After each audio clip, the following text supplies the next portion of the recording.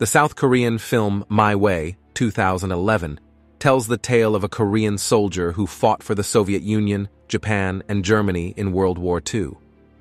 The story is inspired by Yang Kyoungjong, a man who supposedly accomplished this remarkable feat.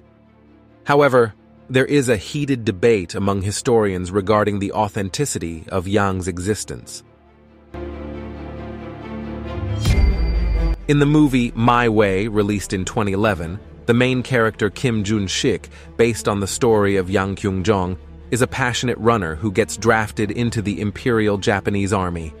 As a Soviet POW, he is conscripted by the Red Army and later captured by the Germans, joining their ranks. Despite being a box office flop, the real-life story behind the film is truly fascinating. Yang Kyoungjong's entry into history is uncertain, as very little is known about him before World War II. However, his story gained credibility through military historian Antony Beevor's book and Stephen Zaloga's work.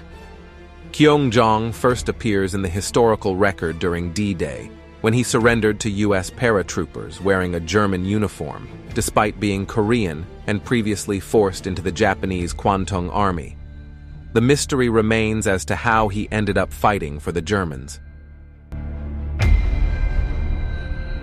Following the Battle of Khalkhin Gol, Yang Kyoungjong was captured by the Soviets and later drafted into the Red Army in 1942.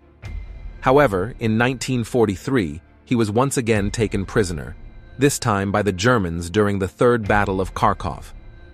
The Germans then sent him to France to help defend the Atlantic Wall near Utah Beach, where Lieutenant Robert Brewer reportedly captured 4 Japanese soldiers in German uniform, leading many to believe Kyoungjong was one of them. He was eventually taken to a POW camp in England and later to the United States, where he remained tight-lipped about his war experiences until his death in Illinois.